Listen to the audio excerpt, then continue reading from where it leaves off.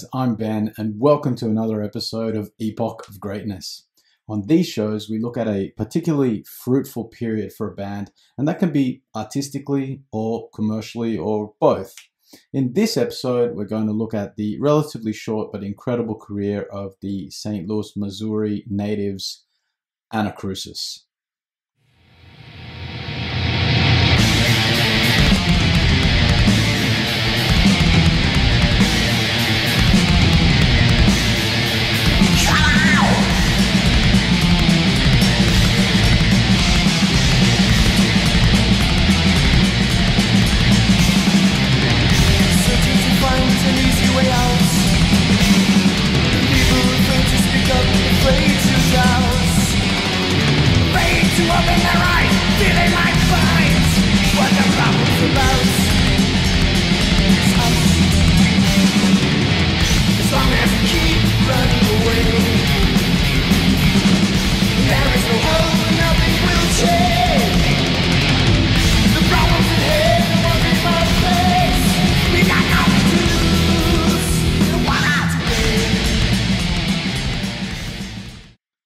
Anacrusis first formed in 1986, or thereabouts, I believe, with Mike Owen on drums, John Emery on bass, Kevin Heidbreder on guitar, and main man and driving force of the band, Kenn Nardi on guitar and vocals, with both guitars sort of trading off leads and rhythm parts. It was in 1986 that Anacrusis produced their first demo called Annihilation Complete, which became very popular in the underground. The demo was even voted Best Demo in 1987, the Readers' Poll in the Mighty Metal Forces magazine. The band would later be included in that magazine's compilation album called Demolition Scream Your Brains Out, alongside bands like Leviathan, Atrophy, and Australia's own Hobbs, Angel of Death. Awesome band, by the way. The underground buzz that the band received around their demo and appearance on Demolition helped lead to them getting their first record deal with the English indie label Active Records, and with the measly budget of $1,200, the band would deliver up their first full-length album, released in 1988, the absolutely kick-ass Suffering Hour.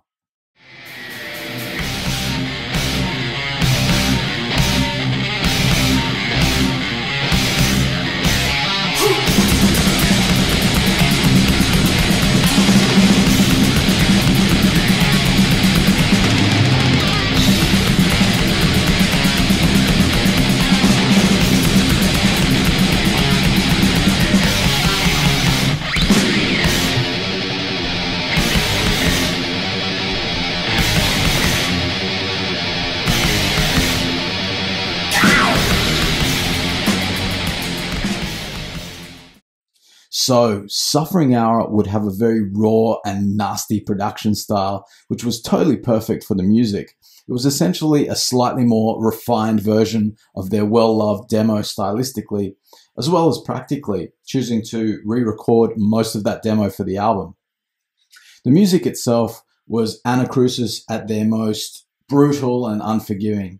This album is full of rampaging, full throttle, unforgiving, just raw and nasty pure thrash.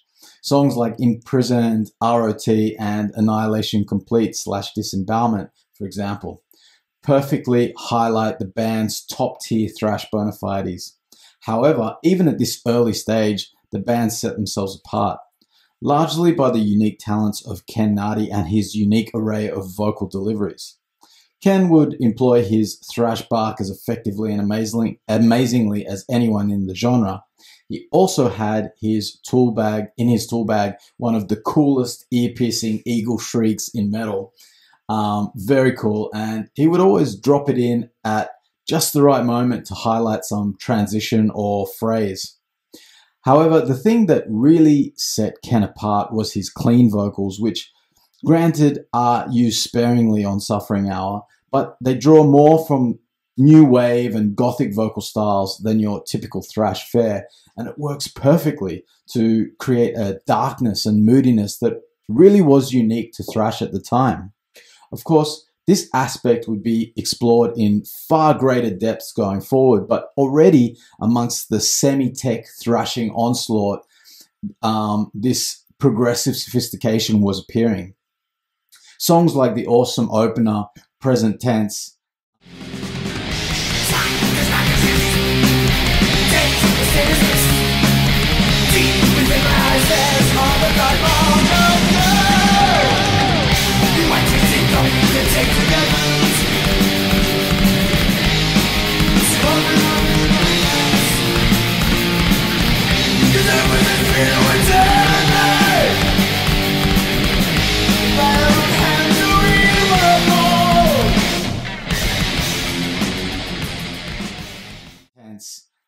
the progressive Butcher's Block.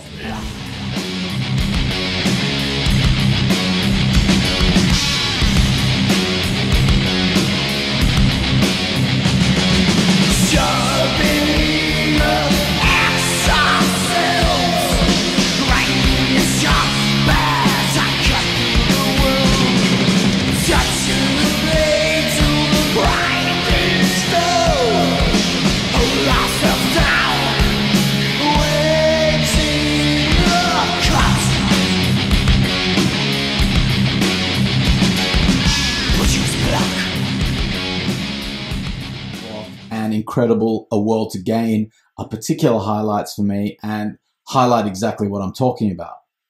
Suffering Hour is an album that, while it does have a primitive production style, which I love actually, especially on this album, is also an album that already hints at and at times patently points to a band heading in a more progressive direction, employing thrash at the more technical end of the spectrum and introducing it to goth and new wave melodies made Suffering Hour an absolutely killer album and, in my opinion, an absolute classic.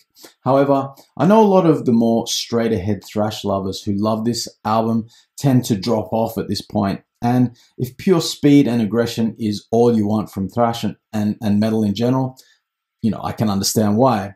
However, Anacrusis had a lot of evolving to do, and the confines of the genre or fan expectation weren't about to hold them back.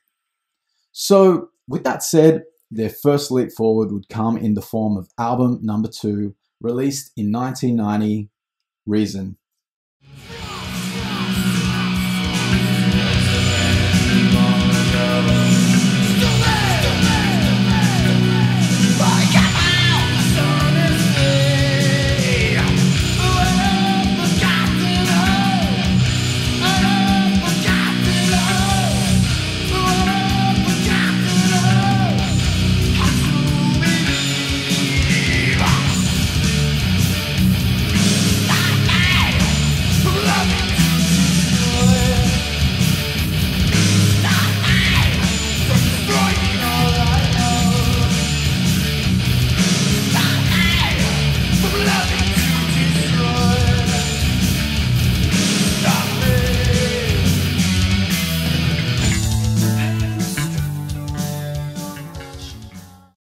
On Reason, the sound that the band would become more known for would begin to be fleshed out here. Mind you, still in a way that feels at times like it's sort of finding its way in the dark. But from the very first moment of the album's terrific opener, Stop Me, you can hear that things have changed quite dramatically, and yet not in a way that feels forced or out of place. I think as far as band evolutions go, especially that depart from a well-established genre, Anacrusis had the most natural feeling one I can think of. While the thrash and heaviness is still very much there and really the foundation for everything, we also get the band growing ever more technical and progressive in their musical approach. The interplay between the instruments is more conversational, let's say, and dynamic, with the guitars of Kevin and Kenn feeding off each other in unpredictable ways, and with the ever more present and interesting bass lines and tone of John Emery adding, that extra flavor. Songs like Terrified show that the band can still attack with manic power, but again, the riffs are more technical than they were on Suffering Hour.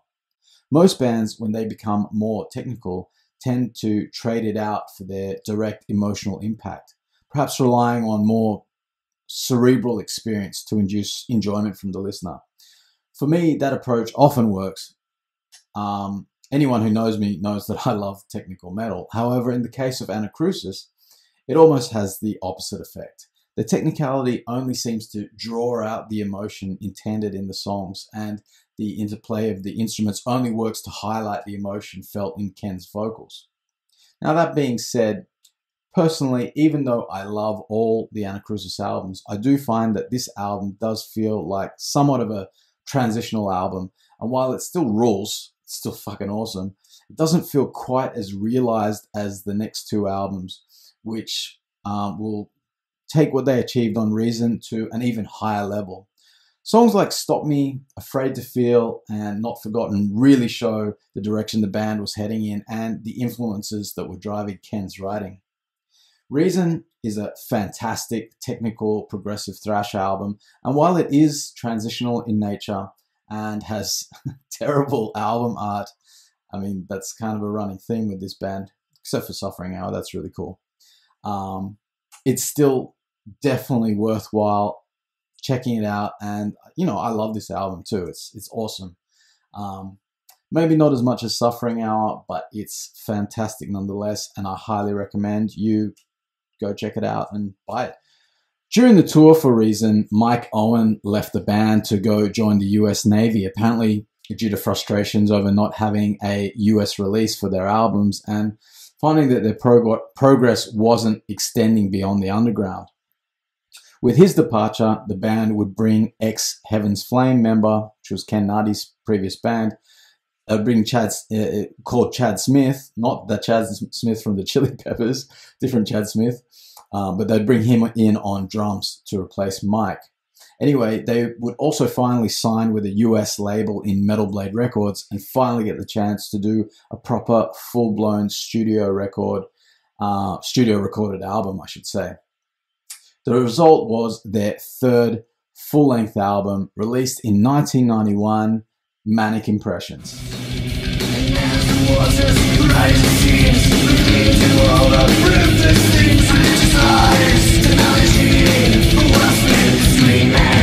Oh God,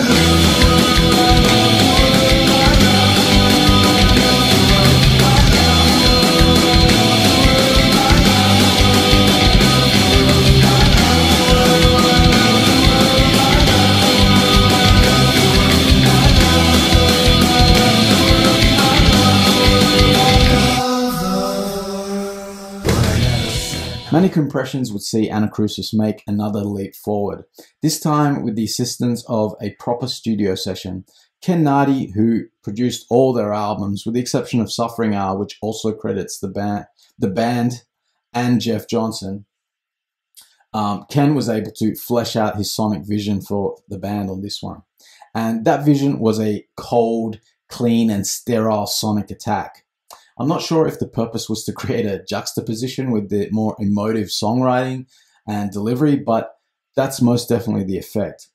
While the sound on this album is ultra clean and modern sounding, really surgical in its approach, the songs themselves are far more expressive and dynamic than the cold production presents. The interplay once again between the instruments has been ramped up even further, and the precision and technicality is decisive and bludgeoning. Again, the vocal variations from Kenn are even further clarified and perfected here, and where Reason had felt like a sort of transitional album, Manic Impressions very much feels like the band arriving at the destination. This confidence is fully exemplified in the band's choice to include the New Model Army cover of I Love the World, and as the second track on the album, no less. The way the band effortlessly, there's my prerequisite tongue twister for every fucking video, effortlessly, fuck's sake, rip the tongue out of my fucking head. Anyway, without effort, makes it a totally Anacrusis song. They take this cover and make it theirs. And if you didn't know it was a cover, you'd easily believe it was an original. It's top shelf stuff and illustrates how far the band had really evolved at this point. Of course, the rest of the album is full of fantastic material, like the very next song, for example, Something Real, with its mid-paced, brooding, moody power that manages to be atmospheric and exciting and heavy at the same time, a skill that would be really one of the defining hallmarks of Anacrusis.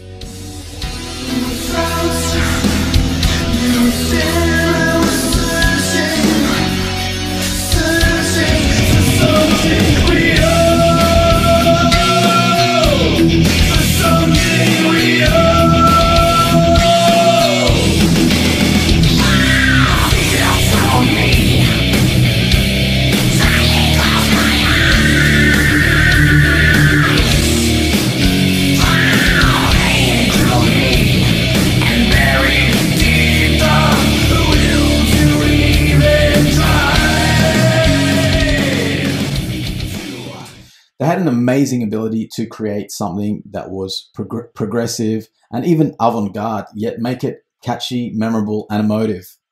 A skill very few technical bands managed to achieve, especially without losing their heaviness in the process, which Anacrusis never did. Also, what's great is that Kenn has never dropped any of his vocal approaches, always barking, shrieking, and his unique clean singing. Awesome.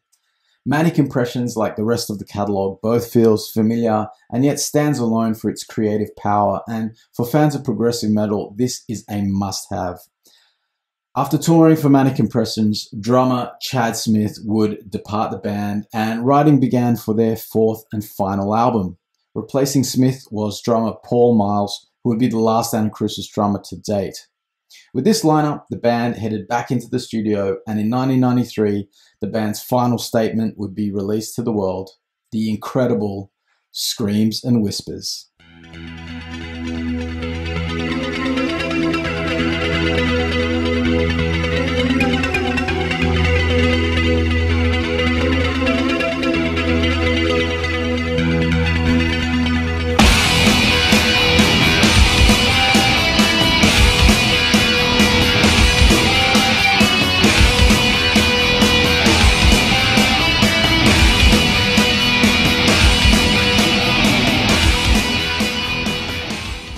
Where Reason saw the band forming their new sound and Manic Impressions saw them fully arrive at it and embody it, Screams and Whispers sees the band fully master it.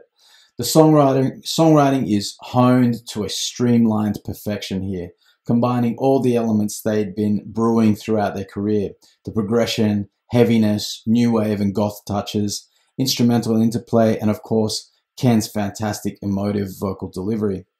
Personally, this is my favorite Anacrusis album, and for my money, I'd say it's a perfect album. There are really no cracks in Anacrusis' formidable armor at this point.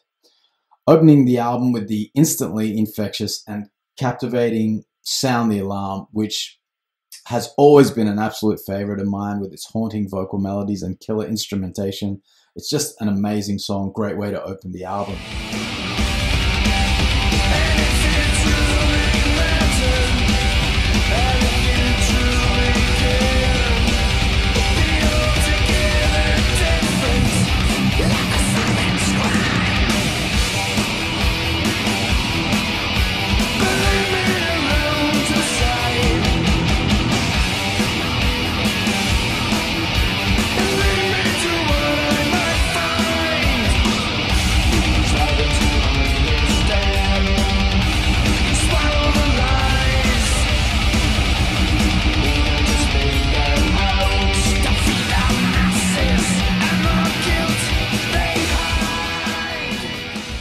And you've got Sense of Will, follows and comes in driving hard with its cool dynamic riffing, but then also opens up melodically with Kenn's fantastic moody vocals. Paul Miles does a great job at fitting into the band by highlighting the rhythmic diversity while serving the songs perfectly, serving them off on a fucking platter to you. Too Many Prophets rides on top of Emery's cool bass groove. Again, the bass tone and feel is always so important to the propulsion of this band's music. Another fantastic and memorable song. Then you've got Release, which has a more personal and intimate feel, and yet retains all the Anacrusis ingredients. It has a kind of dark, emotional beauty to it that at times feels like a ballad, but musically it really isn't. It's a very unique and cool song and awesome stuff. Although that can pretty much be said for every Anacrusis song, actually.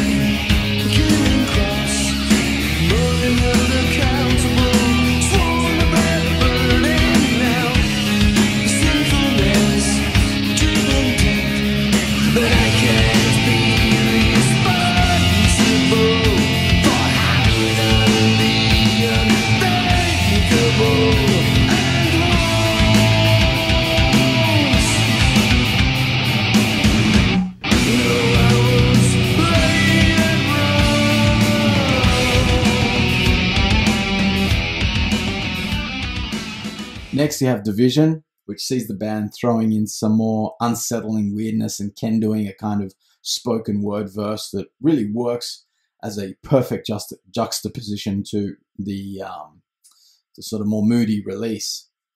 When the wrong, so wrong part kicks in, it's just so satisfying too. And then the disjointed guitar solo, it's awesome, very cool stuff. Next, we've got Tons of Separation, which explodes with melodic drive and power, and once again is the perfect synthesis between the band's fantastic thrash abilities and their gothic moodiness and progressive power. Also, this song is a perfect example of the extra orchestration that the band had begun introducing to their sound. Another totally unique experience and awesome song. The orchestration continues and gives off an almost regal power on the next track, Grateful, which is yet another album highlight. Absolutely love that one. Expressive, mid-paced riffs that eventually settle into a doomy gothic vibe before exploding again. Again, unique and dynamic, the calling card of Anacrusis. We got next A Screaming Breath, opens again with more pulsating bass grooves. Again, tapping into the more unsettling approach on this track. Probably my least favorite track on the album, but it's still fucking awesome. It's still great. Then it follows with My Soul's Affliction. And again, the band mixes haunting riffing with rhythmic diversity and power. This track really screams Voivod to me every time I hear it. I'm not sure if they were an influence, but, really at this time, how could they not be? Especially for this kind of music. But I could really picture this song on, let's say, Dimension Hatros, or probably even more like Nothing Face, quite easily. And that's not a bad thing at all. That's a good thing because I love those albums. But don't get me wrong, I'm not saying they're copying Voivod at all. It's still very much Anacrusis, but it just has that combination of unusual riffing and off-kilter melody that is so familiar to that band. Another absolute killer song. Driven is next, and again follows the pattern of hard riffing and emotive verses. Again, it seems effortless and like the song really just sort of popped out, fully formed. The last new song on the album is the incredible Brotherhood. Here, Anacrusis takes the dark, emotive waves to a lush and progressive peak. By this point, you know what you're getting on this album, and Brotherhood just does it all to the extreme. Orchestration pushed to the max, emotional impact ratcheted up, instrumental interplay and heaviness present and powerful, and Kenn's dynamic vocal delivery. A remixed version of Release closes out the album, which is fine, but kind of unnecessary. But the album proper really closes out with Brotherhood, and it's a perfect final moment for this remarkable band that shows both what they're capable of, as well as, just how far they had evolved at that point. Screams and Whispers should be considered an indisputable and indispensable classic by the metal community, in my opinion. However, sadly, it just never broke through to anything beyond underground love. Unfortunately, this was the end of Anacrusis as a recording band, and they would break up soon after the release of Screams and Whispers. Over the years, they've had a handful of concert and festival one-off style reunion appearances, and even in recent years recorded a show in their hometown playing with all three drummers and through a huge portion of all 4 albums. But besides that, the era of Anacrusis has essentially ended. The members would all go off to do various other things, but most notably, and also most connected to Anacrusis, is the solo work of Kenn Nardi.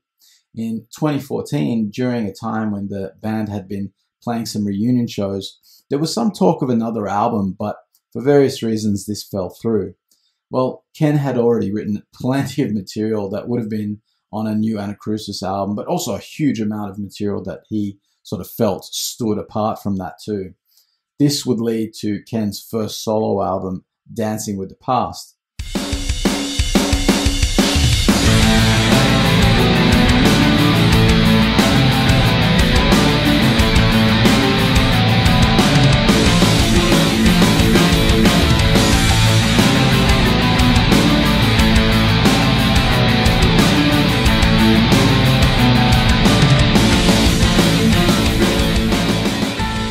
This album has some great material and stuff that could easily have been Anacrusis material post Screams and Whispers.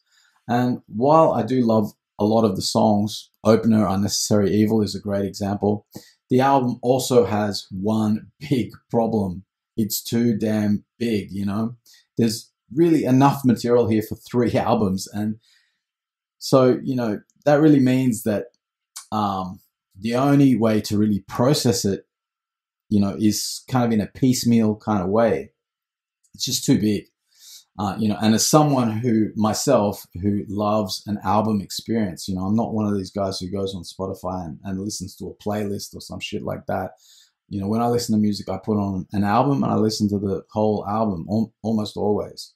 So for me, it's a bit of a drawback that you can't really do that with this album.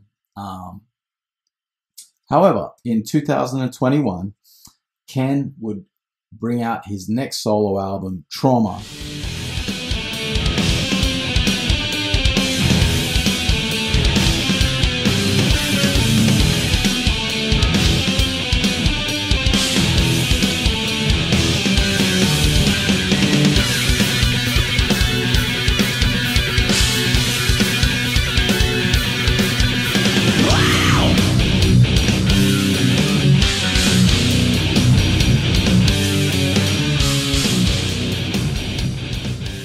Again, adding older songs meant for Anacrusis, as well as some re-recordings of Anacrusis songs as a bonus. But the new material is absolutely killer, and this album is much closer to what Anacrusis fans would be hoping for in a new album.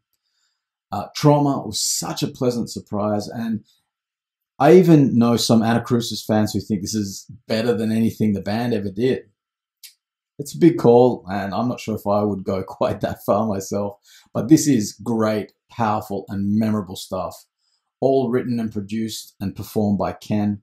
You know, I would say if you love Anacrusis and haven't checked out Trauma, definitely go check it out. I'll leave a link in the description for it.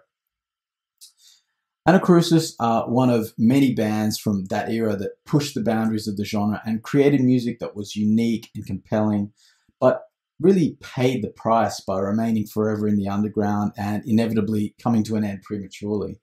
Regardless of their longevity, the impact musically is profound, and they will always have a place as one of my favorites, that's for sure. Anyway, guys, that's the Anacrusis Epoch of Greatness.